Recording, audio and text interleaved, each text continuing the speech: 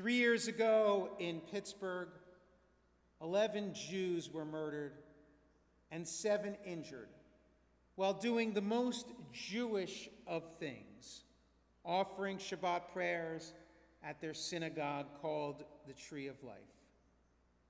Furthermore, this far-right extremist claimed he was angered by the community's support of immigration rights, by this community's very expression of their Jewish values. This past summer, protests against Israel's war in Gaza turned violent. Jews were attacked because they wore a kippah, or they dined at a Jewish restaurant, and that somehow these outward manifestations of their Jewishness made them legitimate targets for their attackers' anger at Israel's actions. Make no mistake, anti-Semitism and this murderous hatred and these violent attacks have no rational explanations. There is no such legitimacy. It is folly to suggest that if Israel was not so heavy-handed in its response to Hamas rockets, or if Jews were not so supportive of liberal causes, anti-Semitism would somehow cease. 1 in 4 American Jews has been targeted by anti-Semitism during the past year, including 17% of whom were subjected to anti-Semitic remarks in person, and 12% who experienced anti-Semitism online or on social media. Congregants share with me more and more stories of how a long-time acquaintance blurted out some anti-Semitic remarks. On the right, this increase in anti-Semitism appears to have begun with the conservative embrace of fringe groups. When political leaders fail to denounce anti-Semitism or hatred of any group from within their own ranks, anti-Semitism flourishes. The trial now beginning in Charlottesville is an important step forward. Take away the funding of those who support violent anti-Semitism and hatred. Speak out against those who defend the absurd protests against mask wearing and vaccine mandates with Nazi analogies. Defend free speech, but know and understand its limits and limitations. Does free speech really mean that factual inaccuracies should be allowed to flourish online? On the left, this increase in anti-Semitism appears to have begun with the liberal embrace of racial justice. Let's be clear. Racial justice for African Americans is not the same as justice for Palestinians. The insistence that the sins of America's founding, as great as this country is, let's admit, sins were committed against Native Americans and African Americans. But these are not the same as wrongs Israel committed in its founding. To be blunt, Jews were murdered by Palestinians, and Palestinians were expelled by Israelis. But I do not want to explore the rights and wrongs committed in each of these struggles, except to say they're not the same. They are not equal.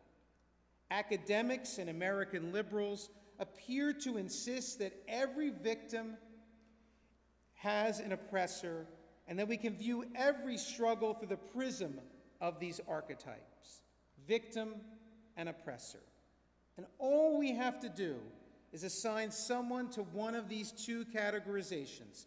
And so in this worldview, the Jew is the oppressor and the Israeli is the same as the white police officer with his knee on George Floyd's neck.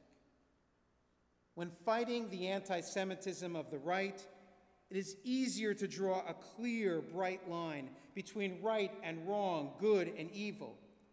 On the left, the fight is far more difficult and the lines become blurry.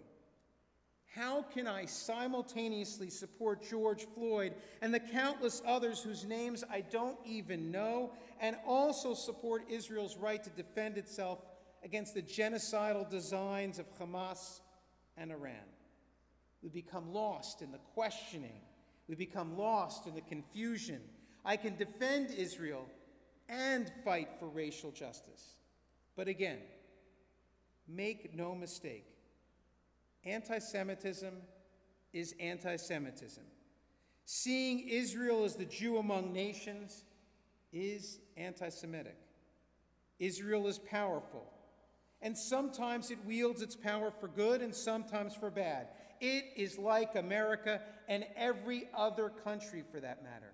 Nations, or at least the good among them, struggle to live up to a noble vision of themselves. They falter. They look within. They try to correct themselves. They try to do better. That is how I see America, and that is how I see Israel. But the world appears to behave in a way suggesting that as long as Jews are small and not mighty, as long as we are victims and not powerful, as long as we don't wield our might with an army or just defend ourselves by achieving political prominence, and the world is content with our place. My response to that is no way.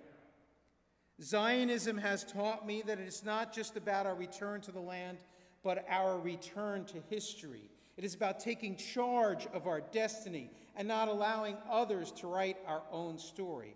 Our fate is in our hands. We are not going to grovel to the whims of others. Do not think that if we were not supportive of immigration rights, or if our numbers were not so well represented in the calls for racial justice, anti-Semitism would somehow cease. Do not think that if we don't wear a kippah outside or hide the addresses of our synagogues, anti-Semitism would go away.